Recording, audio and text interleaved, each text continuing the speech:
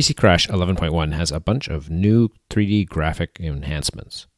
So you can see here some vehicles loaded in just as it would have been in PC Crash 11 and earlier. First of all, if you want to switch between views, if you saved cameras, you can see that it has a nice little animation in the transition between views, which is kind of cool. But the main enhancement is the addition of shadows and reflections. So if I go to my display options in the 3D view, you can see that I have the ability to calculate shadows here. Just going to apply that. So now you can see that there are shadows under the vehicle from my light source. I'll have more on that in another video.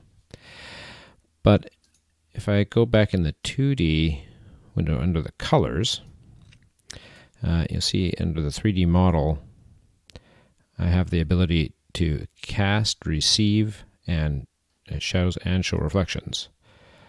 So you see right now you can break down the vehicle into a whole bunch of different parts. So right now we're not getting any shadows on the glass, but everything else receives shadows.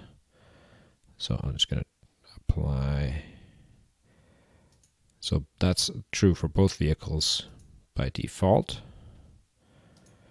So for example, if this is a Lotus were to be under the other side of the truck,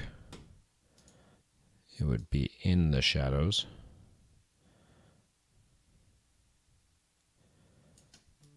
But if go back to those display options, you can see, oh sorry, not display options, in the vehicle settings.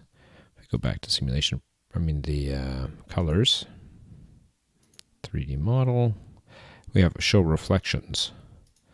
So I'm just going to enable reflections for both vehicles. So you see, as soon as I did that, now there's a bunch of interesting stuff happening. You can do it for the Ford as well.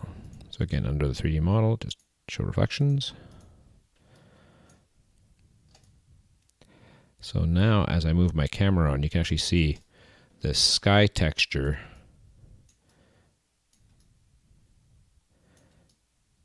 is showing up in the windows. And you see on the wheel well there, the little shiny bit. Very clean truck. Here, let's hop over to here. As these vehicles move, see reflections even in the glass.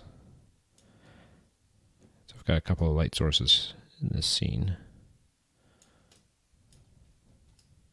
So if I just play my animation,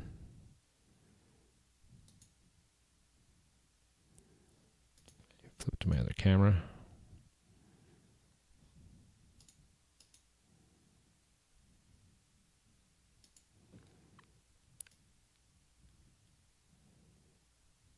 So you can even see the reflection of one vehicle in the other vehicle.